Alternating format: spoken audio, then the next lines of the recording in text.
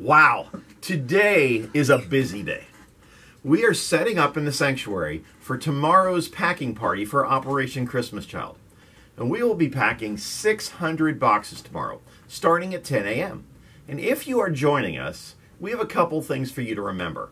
In fact, these should be remembered no matter where you are packing boxes. So whether you're doing it at home or with another group from your neighborhood or a Bible study, if you're doing boxes, you need to know these things. First of all, the theme for this year is fun, full, and personalized.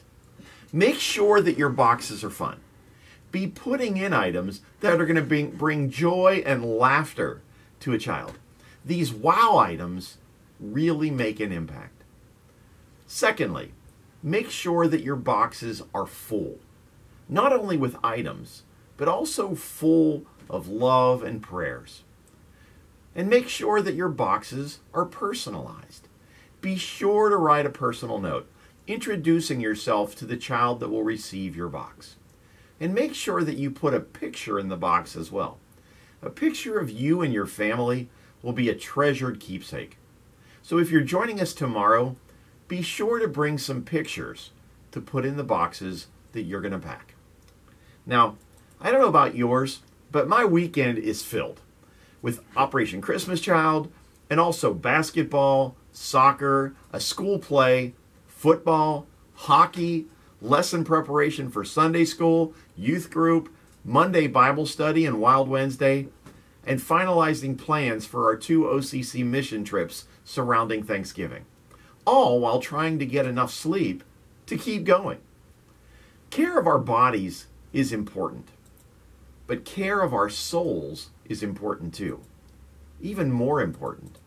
In 3 John verse 2, we read, "Dear friend, I pray that you may enjoy good health and that all may go well with you, even as your soul is getting along well." You see, our bodies are like earth suits that will eventually die and be replaced with a new celestial Christ-like body.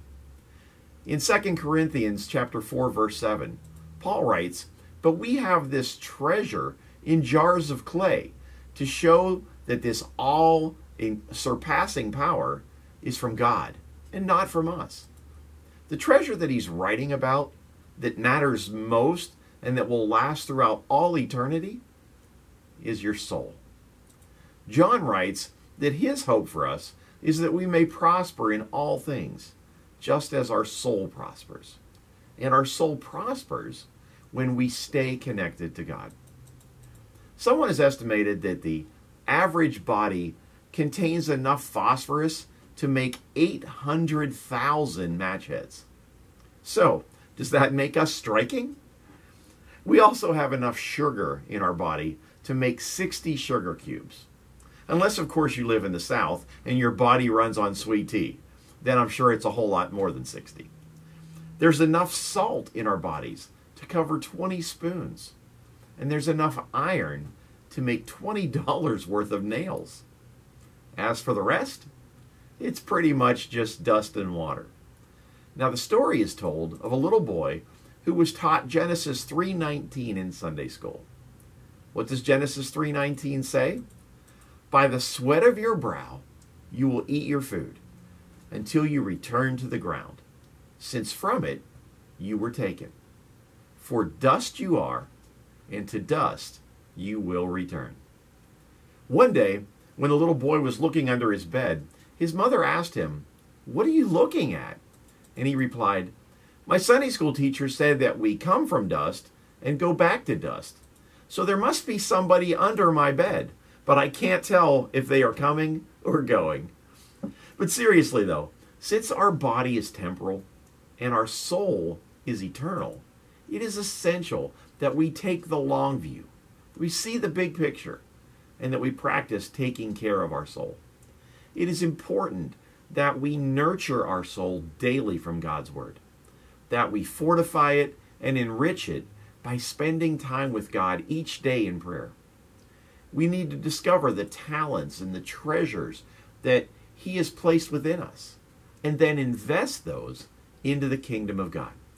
just like we are investing time and resources into service evangelism this weekend by participating with Operation Christmas Child, which is going to reach out to millions of children, their families, and their communities all over the world with the love of Jesus Christ. So the next time that someone says to you, take care of yourself, think not only about your body, but also about your soul. And today is National Cappuccino Day, so that might make your body and your soul feel a little better too. Now, in addition to tomorrow's OCC packing party, we also have a Surviving the Holidays luncheon this Sunday for those who are trying to navigate the coming holiday season without a loved one. Our Grief Share program is providing the luncheon and the program, and it is a great resource to take advantage of for those of you who are mourning the loss of a loved one. It will take place this Sunday afternoon from 12:30 until 3 p.m.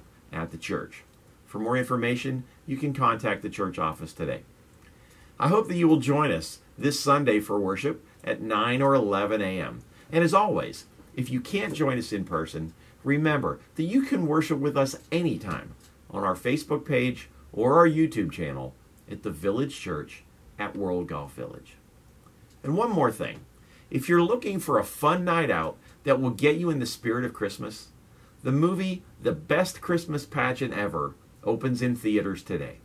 It's a great film for the entire family that will spark some great discussions around the dinner table. Take the time to check it out. You won't regret it.